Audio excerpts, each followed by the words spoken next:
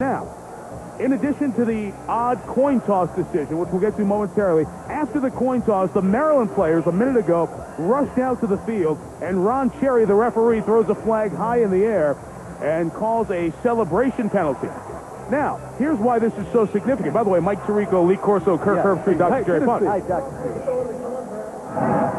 We have an unsportsmanlike conduct against the whole team. Going to send 15-yard on the kickoff. Ball be kicked from the 50-yard line. Well, Maryland's really, I think, in their view, they look like they think that they've hurt themselves. They've killed themselves this year. The emotions are overflowing these last couple weeks. This is right after the coin toss. Look at this. Watch the head ref. Look at what's going on here. Wait. Slow down. We're going to have to give you 15 before we even have one snap tonight. It ultimately didn't affect Maryland, but that gives you an idea of where they are right now.